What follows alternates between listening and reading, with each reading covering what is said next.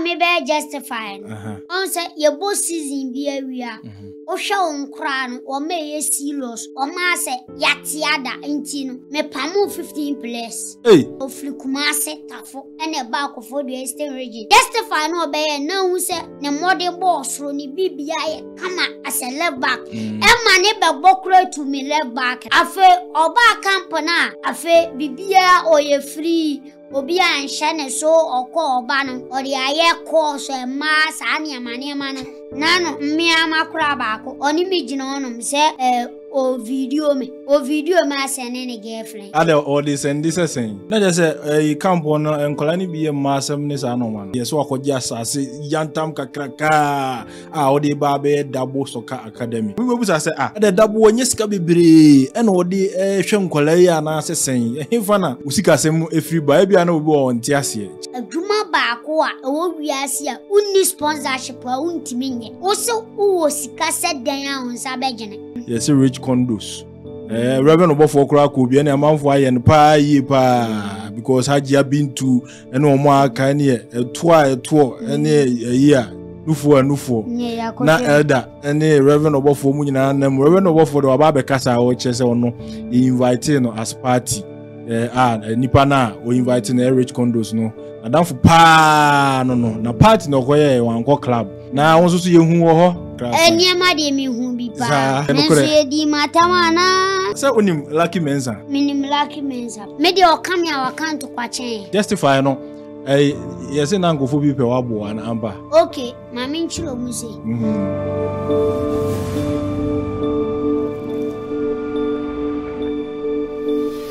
Alright, I was on for Ghana TV and I'm here. Mo bibia akwaba ya ba be din komo me ne Elder Yaw Dabo, Elder Samuel Yaw Dabo we ye panyin kwantrefo a oda Dabo Soccer Academy. Say actor and was a evangelist. For comment bro comment section like and subscribe to the channel Ghana TV. We din komo afa Soccer Academy ni nsem bebre ya. Ekoso ewo ne Soccer Academy ni. Brian, we are work there. Na me adumu bra. Na we dey straightforward ya nkono patupa. Den ekoso Dabo Soccer Academy. Se hu ni se ekonanim ana se challenges binti swati to sense say. Me nya de kan yemfa sedam awrade. Na Dabo Soccer Academy. Ekonanim emma na chi ekonanim. Ene amaguso ekoso. Ye hwe nyame so be ye ne mohomo nti Dabo Soccer Academy de kwa na ekonanim. Okay. Na ye nyina ye hu se wo ye justify first of all no ko Europe tour emma etese ebeye ji ene hu fie bia na wo so wadi a don little se wo boa enye no kure se wo di 24 years and ye be kan ho asem later na ukoba ye no obeye justify na justify no nipa bebre ni hu se omoba justify ni bi nipa say na muyi omo overall Kumasi Accra oboase justify ni ye ne de on say ya na quality no ene yepe enye place bebre na aba no so ebu o nipa betima aba more than be 200 be betima 2 place ene film so overall de ye pick place be 20 place but enye wo mu nyina ene set me kan wo because bu o abewie oni o be free coach kula no osiminimu hwe akra na ba akra wa ankra me so me nton akra ne ma because ye top place no you be player so funny we just so ye follow up woma edema ye nso de ye ma wo mobile obo onso a wo se me mama akra ne ma na ye je chilidi nti no nyame adum bibia akọ kama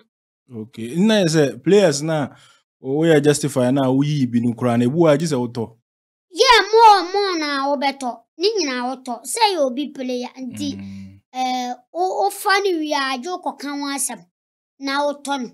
ba say obu ho no ma won free team bi mu de o kan ye me em say o ma free team bi mu e ba ya be justify ni bi on say the football ne tien untimi ntena fie say o mobo ebia uni team we very good player so up a very good player aju ko team ho okay obi o ye regular de bi o ko training obobo anti type of players any ye penny there more times na ye wo me abo team omo ye regular teams ni to konso a hihye wo nti so far no yem breaking it down so far no omo a mo fa omo a no mo bo team no ne pe omo a no mo bo team obo no bi o te o ma me nchen na bi a oba hu ni say obo mfitire bo bi e na oba munya bi sa this time the first time I'm me boy justify wa to nsu na menya bi sa mo but this time the menya ba kokora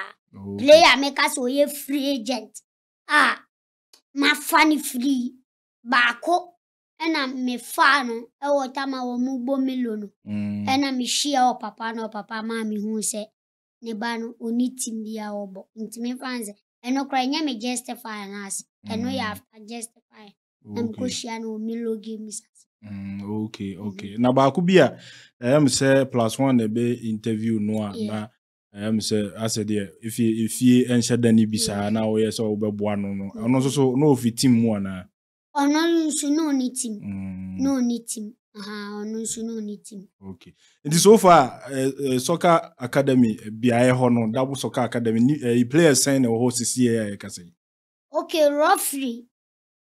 you should 30 players any containing or more but to the be a broso on se bua me wo play bi wo ye good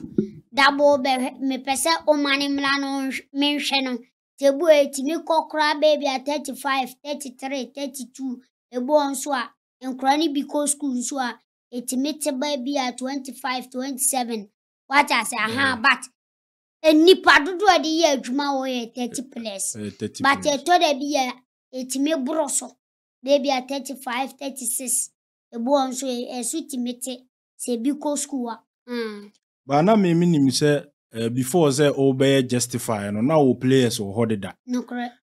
sa players no almost ye 30 and now yi be free mu e bi be kan ho ana say wo ye ni sen tama me be justify no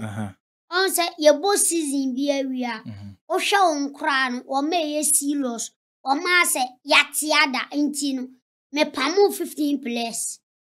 yes me pamu 15 players ansa na me ade new players intimate new faces abam ena players na mpamu 15 me de 3 standby woma me pamu me de 3 standby eda pending say bia omo de anytime ye betima san afre wom ni ye bom koko nti san kra ni ye de wom to standby na ye fre wom say wom buy no wom aba be ye starter there we can say musa de nti a opamu sa 15 players and was 3 there that means 12 na koye yes e de nti na opamu wom on say double soccer academy medical ka say yangiska ye free ye de bon kra wom talent o mani abresa wom bebobo so ye ma opportunity na wantimi anfa opportunity ni ya ebe mu akọ ni akọfo obi anani abra wa ye ready buko akra bu a ukoye justify na hu na akra ba akwa mepam no etafo ni boy left back mi ko Eastern region Kofodua Jumapo ekoye justify no free Kumase tafo ene ba Kofodua Eastern region justify no be na hu se ne modern boss ro ni bibia ye kama as a left back e ma ne be bokura to me left back no afe oba kampana afe bibia oye free obi anhye ne so okọ oba no na afe watiada afe season ne ye bon kra left back ni play kra wanjimi abo afe ontimi mbo ori aye course e ma sa ne amane ma no but enye mimi nchende oba utimi deliver me ade aka bia ye wabla bom asem ba se wantimi deliver na me bowla wabla bom said ye wo ye na ene disu kwan a utimi mobon so me more opportunity no wantimi angrabo a then obekọ no makofo obi a waye ready say ono so opportunity no ohia na just say camp on enkola ni biye masem ni sa no ma no o se wa unim nkra ne de unim obia ni nisu ye wa akra bu okra bia se masem ni kronim ye wa akra bu onso ade a oye woni fie na ode aba campo na oda na joa uni hobi usizi ni phone kra na no Me amakura baako. Oni mi jina onum se o video me asene ne girlfriend. Makura o video me ana me chain. Ada all this and this saying. O se girl ne so pe ma asampa. Into waka me ho asama kire. Obese ni girl no hu say o double soka. O double soka akada. Na je say o jinidi. O jinidi. What I say? Into no saa niema ni nyina wo but me two omofo saa niema no. Me show me nyewe ba me ma advice e wo ho. Se de wo ye no oye na esi yi a oba na wo pe no bibia be koyi. E bi kura benya more than de wanya ni ne. Yeah. What I say? So empre ho se enen ko an wo pe se o bo bra se de wo pe. Bra won de ho. Because ba no akwakofa no. Eden ya be send any credit. Eden ya be we me kakra boot kula sha okula anye. Boot kula uni bi. It is all get. Na utibia munya wasetena munya. Akwa be na be fa so abobo no. Eno obo nso a o manager. Manager ne mane ne ma no wate ada tirimude. Me ma akadamo ni tirimude. Obo one season na nko yi abeko. Etwa so mami hu die enti an. Eno obo nso minim so okay. Ebia wenya playing time.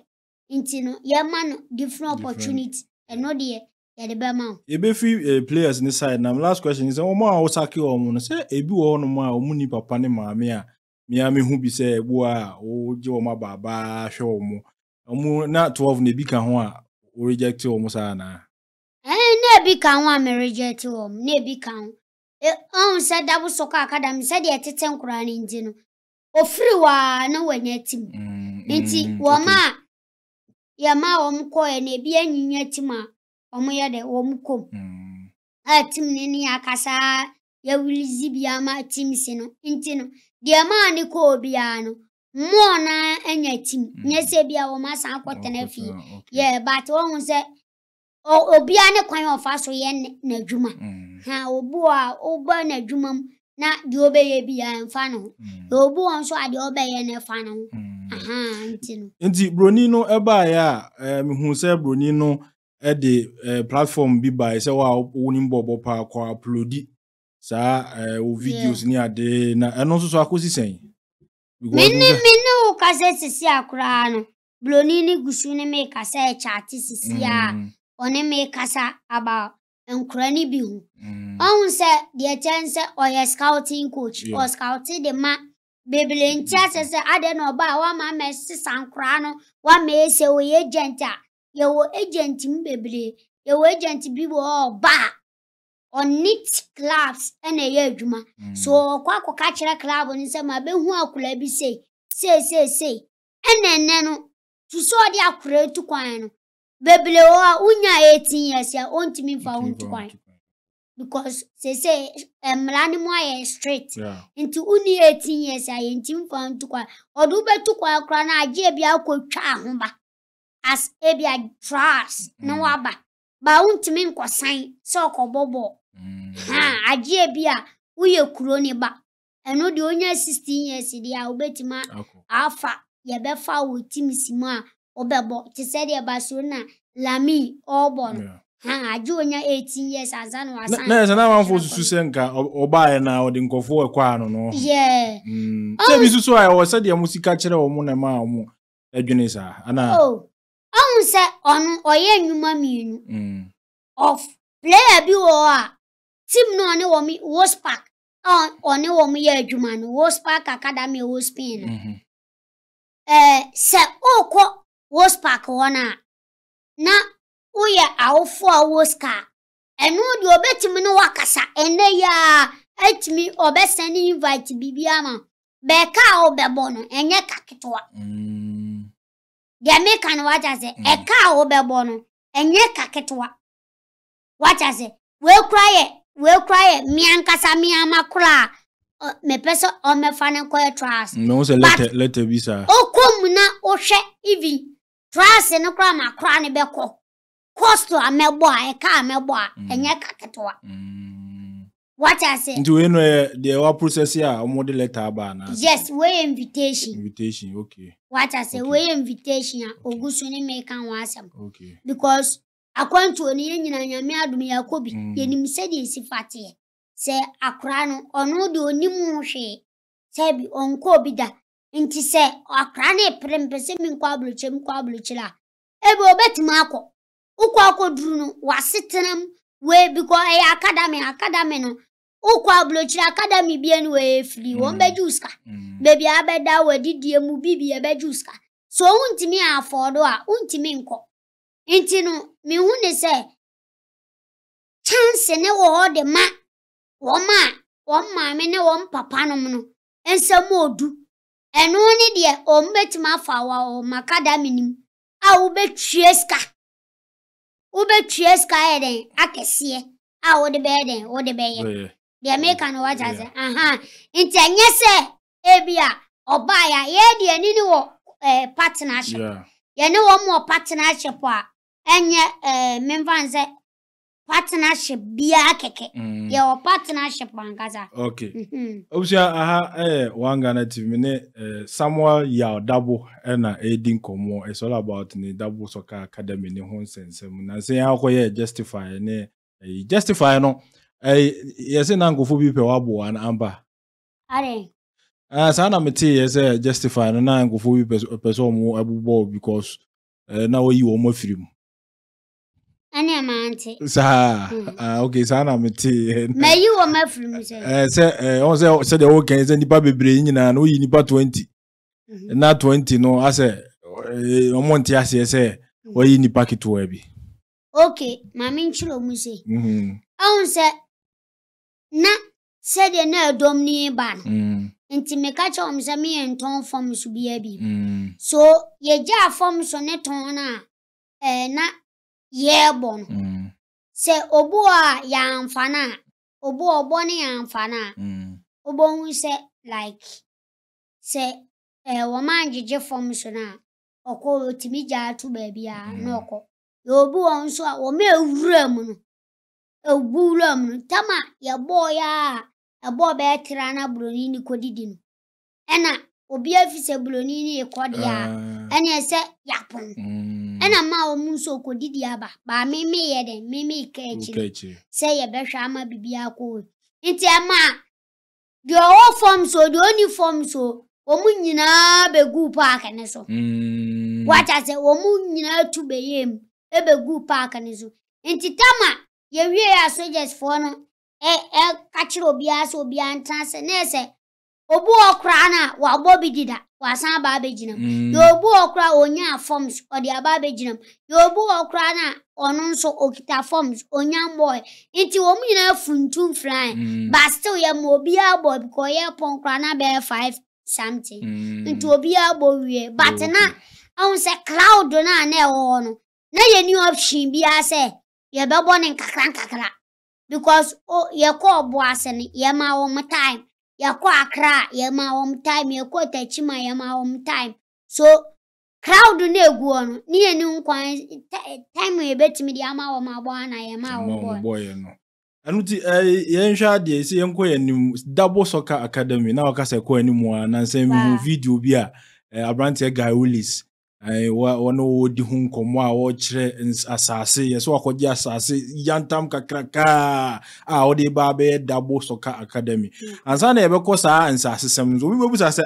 ada Dabo onye sika bebre ena wodi hwe nkola ya na asesen ehimfa na usika sem efiri ba bia na obi wo nti ase kire mu kakra ne enko asase ne susu chama nyame nyame wo ho se nipa bia na ye obotaye ne determination yesi wani so nipa eden ya ubedidi unsa be konwano nipa be ye wadoye so menso bebia minya kakra free madwuma mu me faha me kakra wa menya intina unhu se da bia Dabo wasesa ne ka ana se Dabo ye bibi fuflo Obon se Dabo ye bibi fufra na eya academy nim so ohun se sika na minya no eno ana me invest wo academy nim Inti adeɛ bi a meyɛ bia me sika ka me nsa me nka so ma me mfa nkɔtena the moment abon sɛ me tu kwan sɛ me kɔ ablokyire no na ɛpɛ so a ehia sɛ mekɔ nyɛ sɛ bia mkɔne na mo kɛkɛ ne ma yɛ dɛ maba tam ya meka sɛ me kɔ ablokyire bia na me nim project ade a me kɔ akɔyɛ nti a me tu kwan inti na nyɛ sɛ bia dabo sɛ wanyɛ ska ma na buso na dabo dabi udi usika buo bi obi wa wache orphanage but niamam kura den man amanfo ameye na adoye kura nkura ni nidi but okokɔhwɛ ni investment a wan ha beka so wanya abuso de be am ka se uhwe skani na ka se skani we di owo ska o obetima akɔ na account mu na de ususu na nya no ne dem because the investment aha ntino kakra na menya no eno ana me di hye adwuma nim me bɔne kakra Sasasi, me di hu dwuma me mfa nsa be 2 months 3 months ni. What I say afa ne ma yede makwa kodwi. Aha nti hu se enye se bia dabo ato asase na oto ya wagina so me ye ne kakra. Nti asase ne so na ebe kom details na nti se so na ususu se uhia so na uhia mmoa ewo Soccer Academy nim. Boss, adewa akone se maka o baby a se football without sponsor untimi nye football. Adwuma baako a ewo wiase a unni sponsorship a untimi nye. Oso uwo sika se dan a onsa begene. Ohwe ablochila ebi ti se Emirates Stadium, Emirates airline for no na sponsor wo mo. Inti ska wo mo de ba ne enye ska ketwa. So obeti se Barcelona for say bia yesika sem kofoma ebia wo mo sponsorship wo mo niama sika wo mo generate no den ekofom Real Madrid stadium a wo ma ya fe company ebu okra wo mtimi kwaje bank bosia na wo mde aye na wo mde tete etu so hu se abrofo ne ko manim a eye sponsorship ana womde yetim inti wo hwe Ghana ha ebi obibo premier team wo Ghana aboso me oje 5 million 7 million 10 million 20 million 50 million 100 million dem patro me kan what as it sa dia wo mo jensen ka sponsorship bi wo ma anka ABS kan be den ebe kokosoro inti football without sponsorship there untimi nye obeye kura na enye standard said they open so who say what for no right dream ayeti mama team na ya kono ama akura bia pese onkombia wafa womu ayi for na sponsor womu womu ne final Holland ene Austria ene eye adwuma ena ayi bebe kudusu free right dream womu so ne abrofo partnership so team na uni partnership anasa sponsorship a obeye ba enyina ne na so te se de obi wo sponsorship ana partnership no iti Dabo Soccer Academy de ye vision ni de na mianim no kura ni si enya partnership ana sponsorship a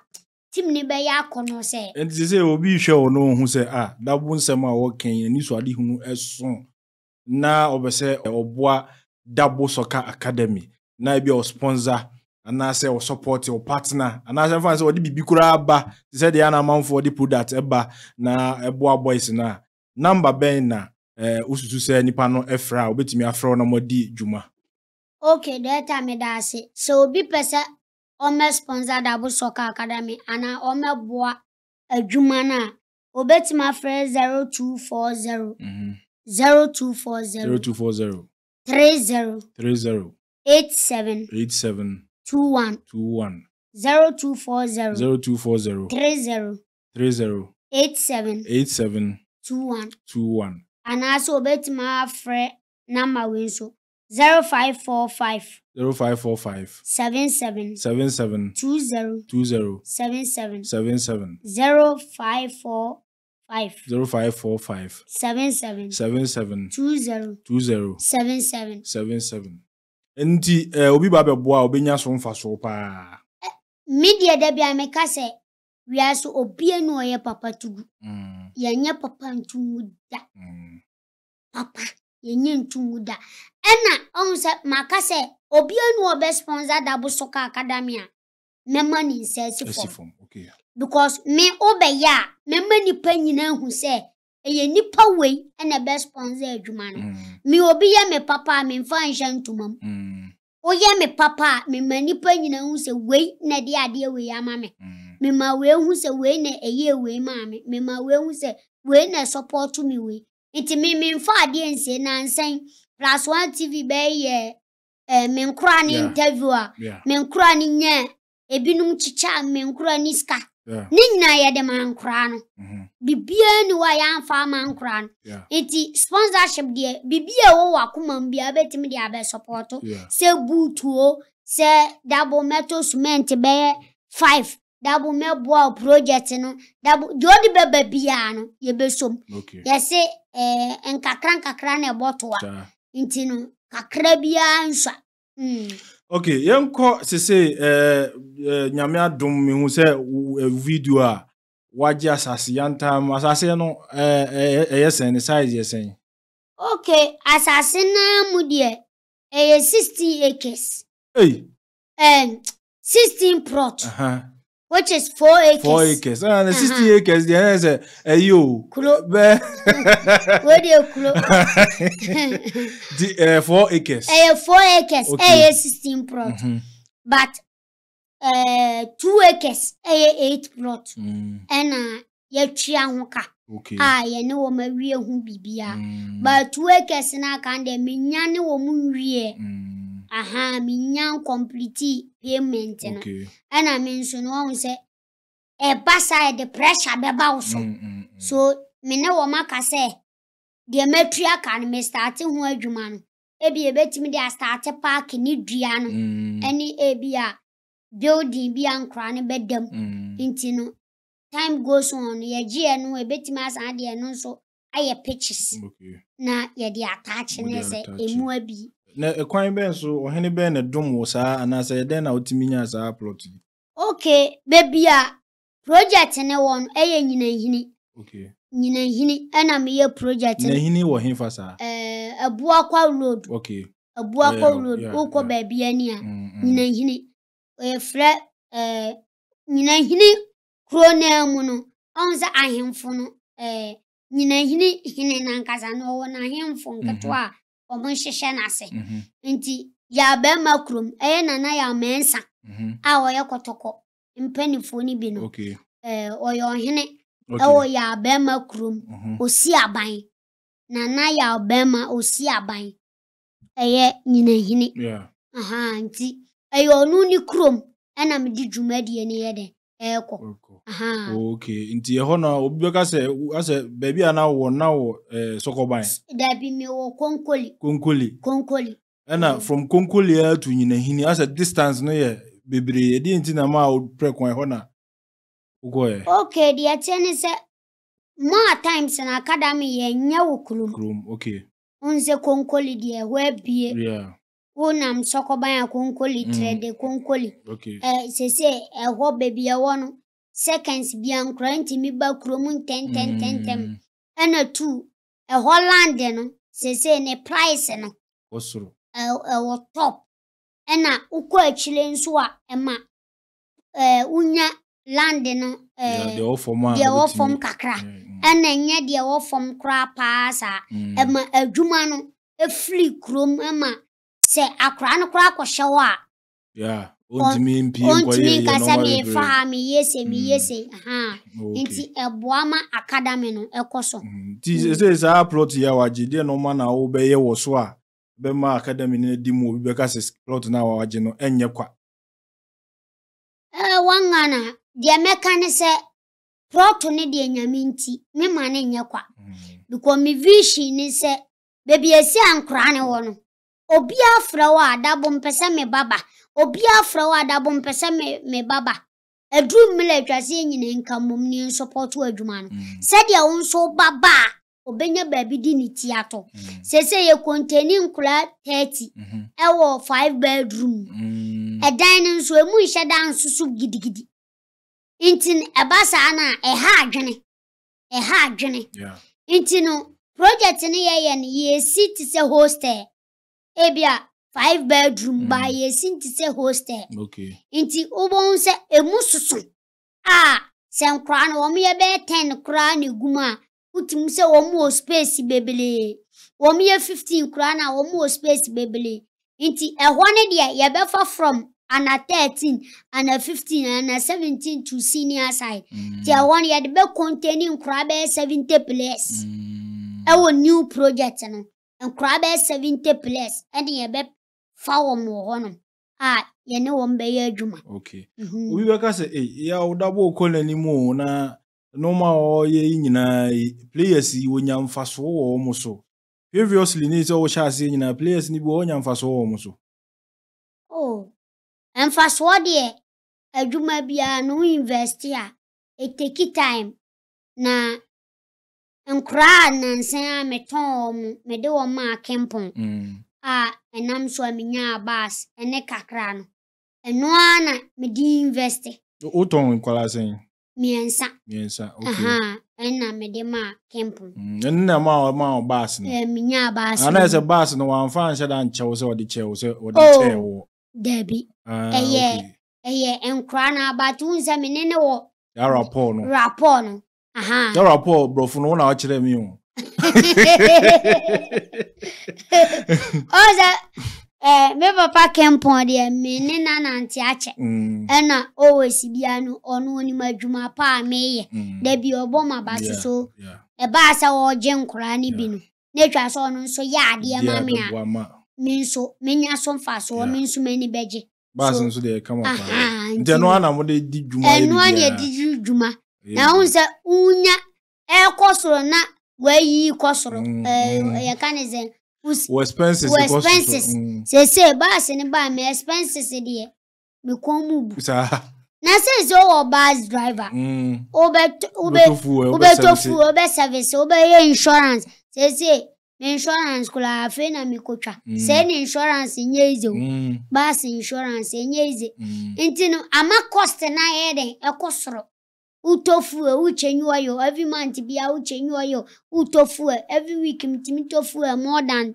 1,000 Ghana cedis because ye find a pitch difficult into tell me aye tuka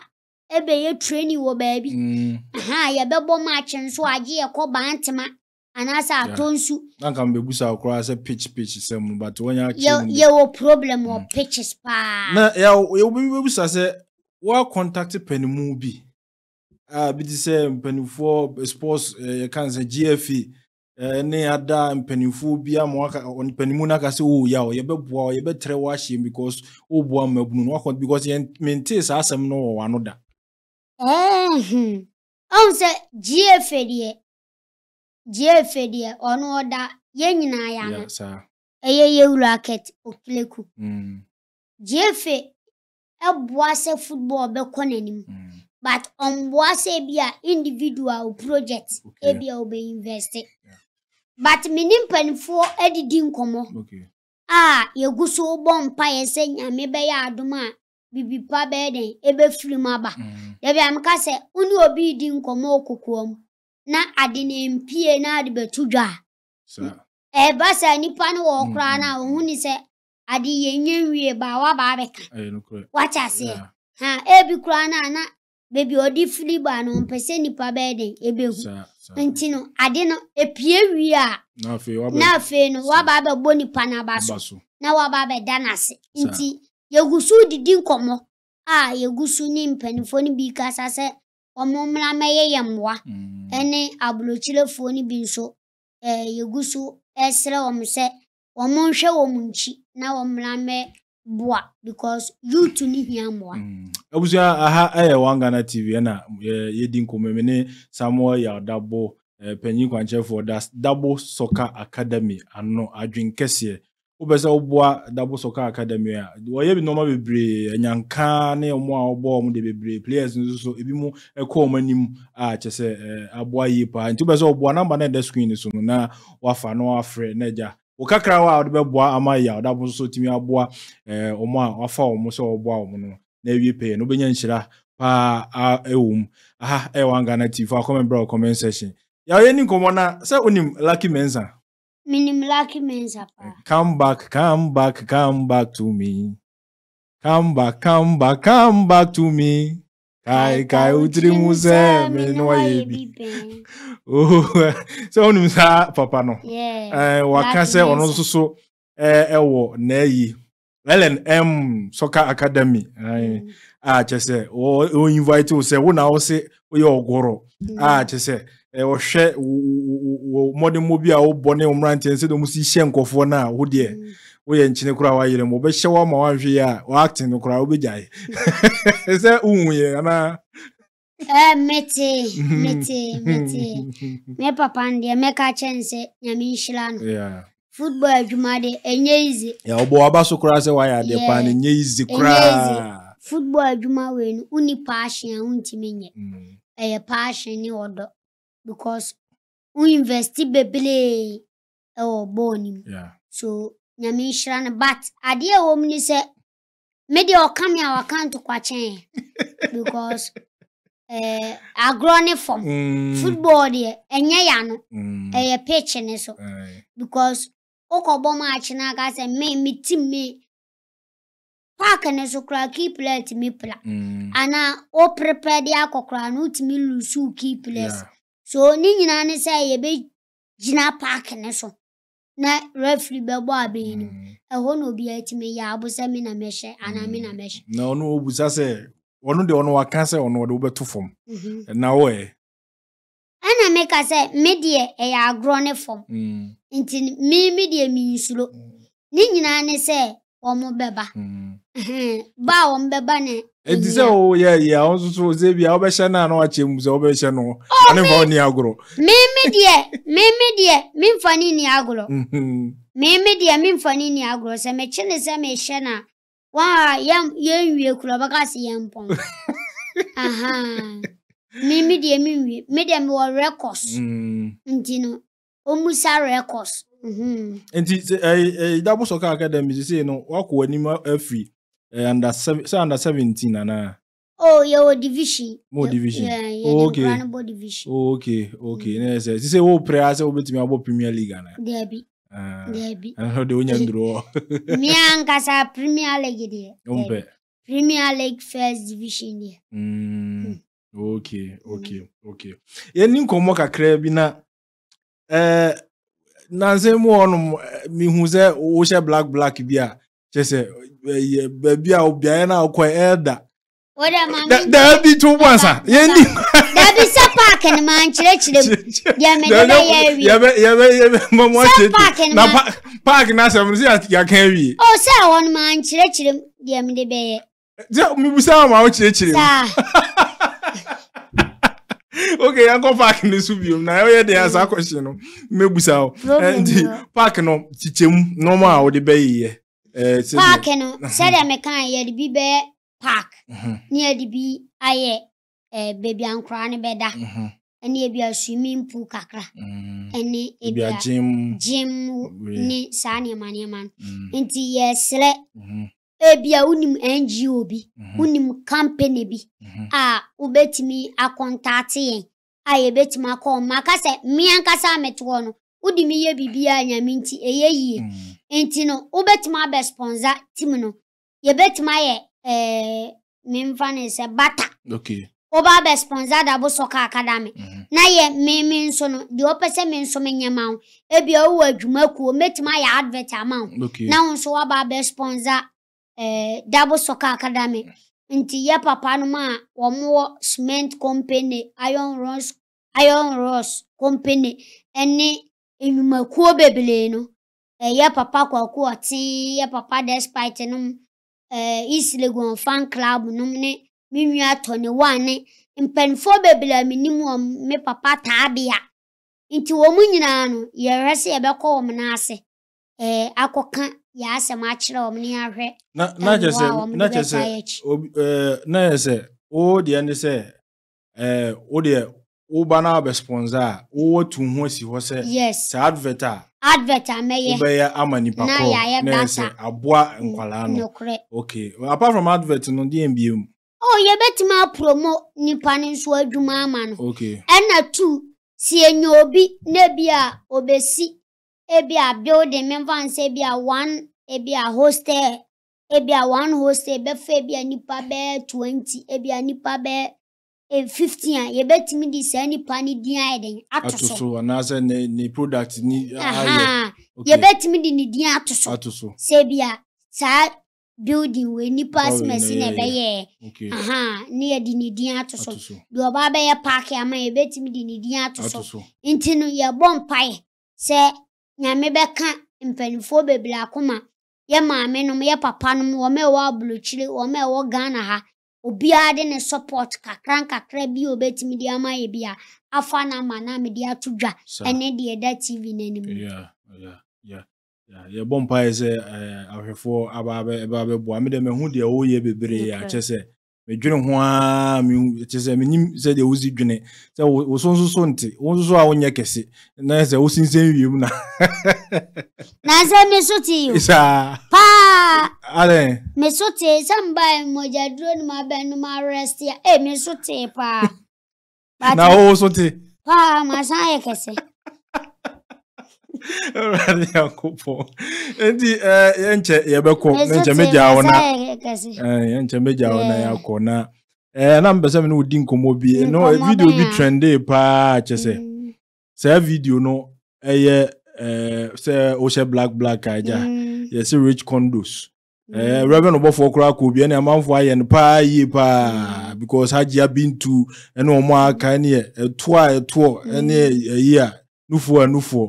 na elder any reverend obofo mu nyina na reverend obofo do aba be kasa o chese ono invite no as party nipa na o invite na rich condos no na danfo pa no na party no koye wanko club na won so ye hu wo ho aja won so no kore nse di matamana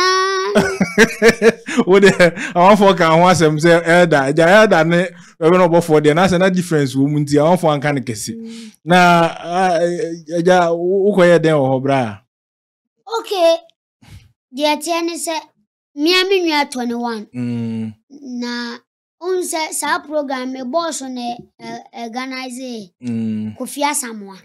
nti unse kale boss no mu nyina ko bi nkofo ko ba squad by nti me papa ne me kasa no yeso me wa rana na nam se an no so we fla betima babede ababe fa na me wa ha na onu so mi hu na che because na nsen won tena Ghana nti mi hu na che nti aba sa na mfle miame madamfo minua ma de nyina 21 ana mkache Tony so Tony me boss say yamla na oye program wana me fasi ana me kachere ne yakra ya anche ya ko enso hu ani so ade kakra eniema de mi hu bi pa on se de bia me kase die wani be hu no se okon do a eye bone ba wani hu na akon do enye bone chirumuye I ti say obi abo naked ejina wani se nhu sole a akono wanya ne ho akono because wadwene wo tim se minyana eno aye bone but obi beti edi enti na obi timi kura ni sister da ni nua da obi what I say because oni akono man but the moment e bia me hwa ade na menya ho akono no chese e bone but ade na me hwe no se me hwe no ma anwene hwe man kwaji obi na man kwaye bibi e chese na ebede hu se onwene hwe se eye meni minyankopon kwa ntamasa ena baby e ko ye ne no nchese okọ a waye bone dia me kan what I say enu nchese okọ a waye bone because enye obia na ko ho a ebi okwa ya ade a enye ena di obia ko obia na obia ne hawa o sifa ye ne niama what I say na Christopher ewo mo nsem bia o mo kan me kan Christopher because so ye elder sorry mo say entina fiodifo tina bia na manfo susu say ho no say de ma no mo etwitwa ma ne to ne o mo yi no na nsese ebi ti say Reverend Obofo si amanfo abahye ne pa a wo kire say ono say the osini rich condo city no enya de say obe invite na wontimi nko aha na sa nsem ya omo de Bible out akiri ya elder okoduru hoi eno so o kan sen Field o se den and na field di 14 na bia and field di 14 ba enya sa na omo kan no na ohun se obu obetima akọ akọ sachira obi wacha se wani diboyini wana diboyini ana wana yotrini obi ti asole dem ono kra wa ye bone kra sen die ohon so wani diboyini yentimi enka se ahade adbon fo ne ko akri ebi kra me na me ko kra me diboyini kra sen die ono to a ono de bi oko de dan nti ebede ne won se we na ye Kristo ni we na nye yes nti ni nyina ye nyame ne nim die senka ye ko nyame betima ma bibia si wacha se nti no bibia eka nyame adwuma ho wacha se bibia eka nyame adwuma ho enye se bia time ya betena wa asole dem nko anu obi aba obetimi so akọ baabi akọtwe obi wacha se obi be sha atade ebi abeka chenze atade we die na enyo wacha se obi fa because mi hu bebele hu jese bebele ebi okra me hwa na nhwe sa but wakotena obehwe ne sa kai de na hu pa hu se kai me pacho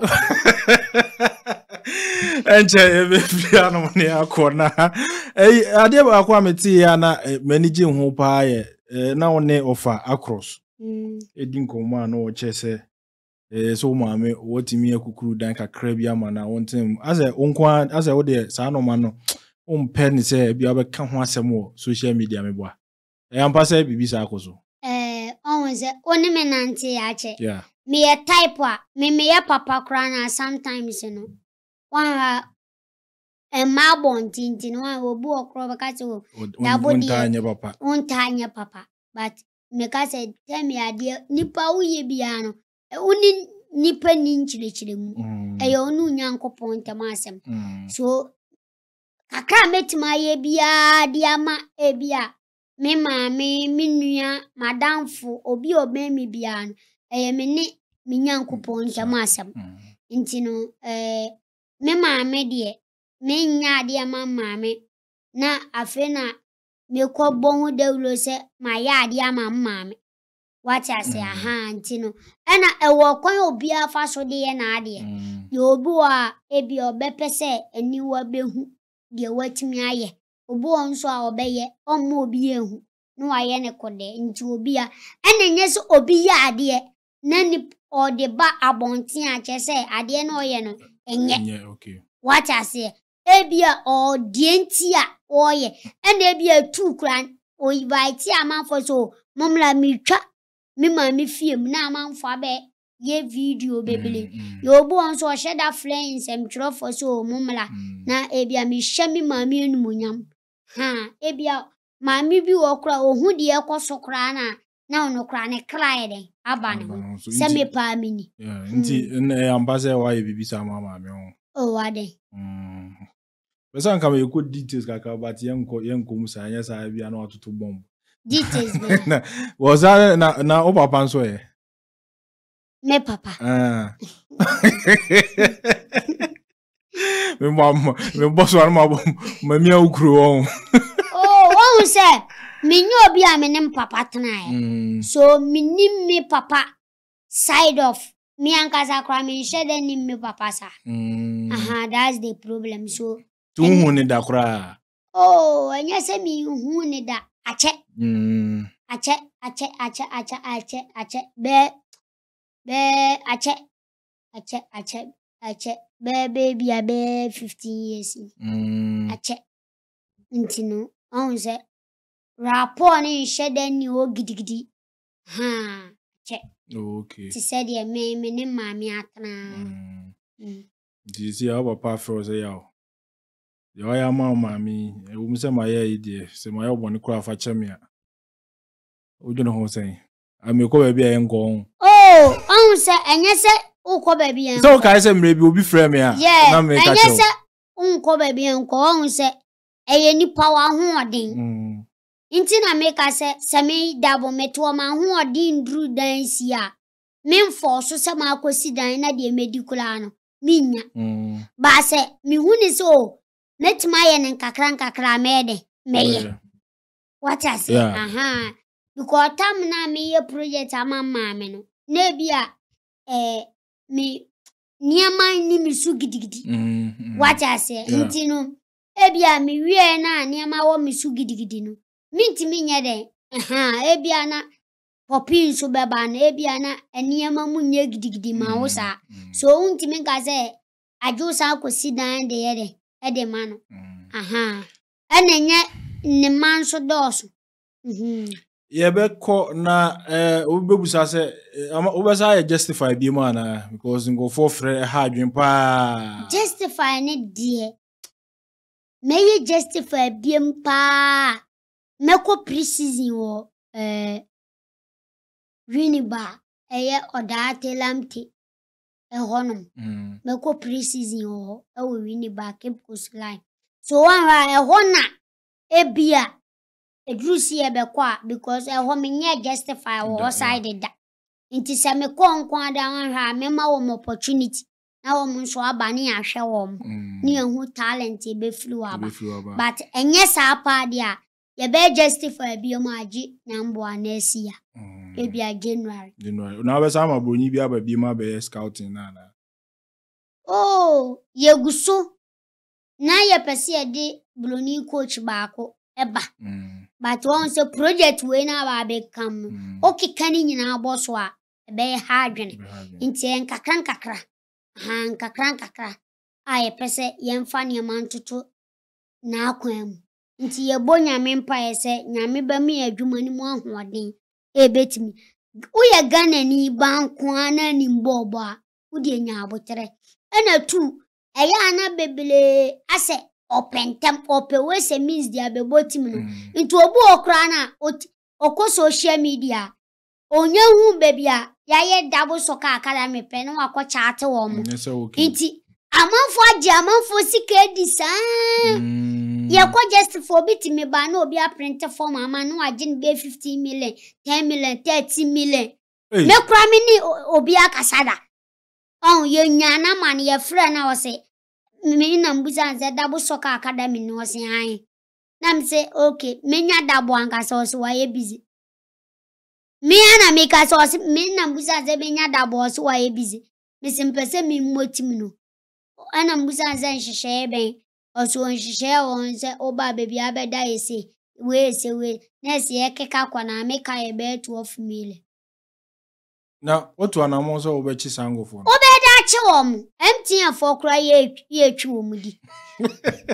Na me obeda chi wom. Obeye den ya chi wom. Iti de bia futuo na me de ma wom se Dabo Soccer Academy yenji sika. Makane several times.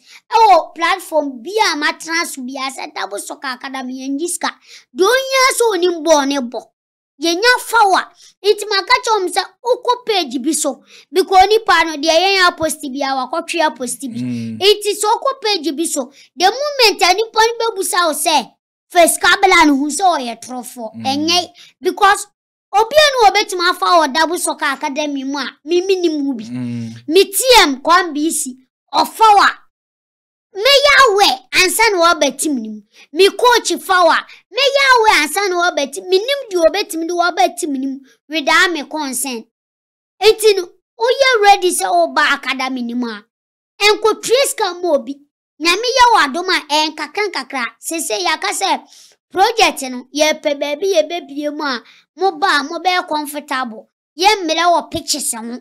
What as enti no munya abotre na munyina mo mfa mpa ebonye de ente akire ade na ye ma Ghana ye Ghana enti ni esre ye maame nom ye papa nom o ma ebi wo mu nsem se o mum na me support kakra bi enso o fle yen se cement 1 bag kule beje, 2 bag ye beje, 3 bag ye beje. Ebia mobile money, Dabo ye send way ye de support wa ye beje dia ye project no. Ebia ye company Dabo ye pese ye mla na ye me ye project we money en fie di into so Dabo ye be ya prune bia mo bia. Into obi opese omeboa da wo soka academy de ye di nyame di nsere no. Oma nyame nka na koma na wo mla na omla me ta dwuma de na chi because project ni ye nde sponsors ye nya de a ekonim be din aha Ghana TV ya ba ye kwa no umse wakasa wo final words de obeka nyina na yemfa enwie preko Ghana de me ka se nyame shiro bibiala o ta Dabo Soccer Academy chi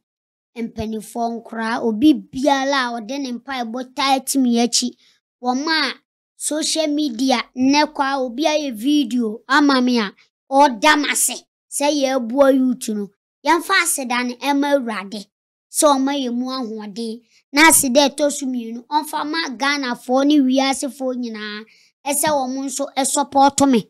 nti mesro bibia se wo mo meye Dabo Soccer Academy mwa because without sponsorship or without support on yentimi nye ema ne nye fe nti no ye besiro bia se wa woteme nka de kakra betimi aya aboa bia no o de be beje even say boot niema kra boss ena person to en family nkola no de o person family bia no ye already welcome. All right, the answer we fa number na that screen so no na wa fa na wo ne Dabo adi nkomo na mo bia we de mo enu ntikura na edi nkomo no mo na se de obeya obetimi aboa na boa benya nhyira bebre afrim me kwa no na hajia for you what nka o girlfriend My girlfriend maintaining kan yo na ni situation wo ni san minim eho asam kraw ba se wate mi mate but unse asama e wo koto de asembu betim do akokoto be wie na odibe nti no asama yenya confirm say eyese de untimi nka ho asam but ye de mpa bota na chi bibia no wanya mentimi nye me da bia mka se wiase nso hrewo na say amanfo nso che se ye kanya nyame na say ye support de oye no bia hu evidence bia se bisa de ba amanfo che se ya de oye nye nti na me ka se obi betimi de asam atome so se bia maye ebia obi abetwa abome ye bekom na menye what I say nso hrewo wiase ebetimi atu obi ya nti na court Ghana mlem obi di ewukura na ye de mele na wo ma hwehwemu ahu se ampa so no na ye de edi sa abone no because ebi kura na obi na ye de aye de ahye no aha nti no se wayo so nye yo minu mienu nyina yentimi nsi supi se waye se ana meboa court ne be judge court ne be bua ne for se bia se ana sese nti me dem pa watch time my wife watch na me be bra bi gina wonche won so de oni haja for ho agro kra nti mu si no person si machi but haja for oni mu no me no ni me oni mu no ujina kam na chi bepe haja for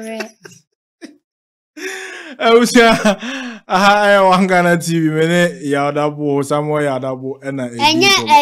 mine e friend Gaulis no New Face TV. New Face TV. Obi anko na. Usia mene Yaw Dabo ne di nkomo eno na di nkomo no afa ne Soccer Academy ne nsema ekoso social ne media ne modern a obo nyina na edi nkomo opese obo Yaw Dabo a message we fa number na the screen so no na waboa no na ofre no at least bibikitu bia obetimi e de aboa na de aboa anasa op sponsorship partnership ni nyina no o kwan e be fa so e be boa o no na aboa won so na mu nyina makomonim na aboa nkwala no so da be ya obenya eso inhira Ghana TV e do bibia se mo hwe yen akramo